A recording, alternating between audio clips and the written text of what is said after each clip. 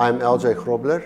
I'm a professor in mechanical engineering at the Noordwes-universiteit. CFAM started with a research project in 1998 where a master's student, Danny Forster, started to develop our own twin-screw extruder for Africa. We evolved over a 3-year period to develop our first prototype, and then in 2007 the university created a spin-off company to commercialize the technology that was developed. The link between CFAM and the university is that CFAM is the commercialization arm of the research and development that is done at the university around extrusion and processing. We work with the Faculty of Engineering as well as consumer sciences to develop new products and application of extrusion. We are now 25 years later since we started with the development of our own extruder, and CFAM has grown into an international company that are producing extrusion plants across the globe. We have plants operating in Africa, in Europe, Asia, as well as Northern America.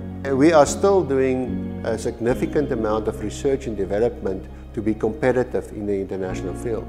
Our research and development focus on 2 areas. The one is focusing on applications of technology, where we develop new recipes, new products for the market.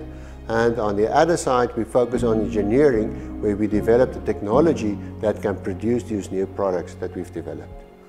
The establishment of CFAM, that started off as a research project within the university, is an excellent example of the symbiotic relationship between universities and industry that can lead to commercial entities.